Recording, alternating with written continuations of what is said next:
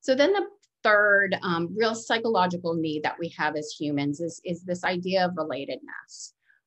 People need to experience a sense of belonging and attachment to other people. They need to feel connected to others without ulterior motives.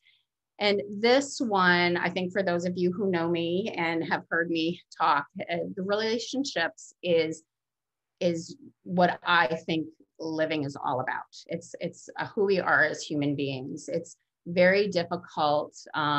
It's really impossible, they found in some studies, to live without connectedness and without relationships.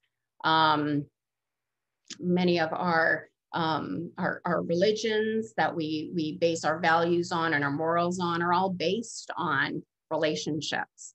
And I think we can never, ever underestimate this concept and this idea.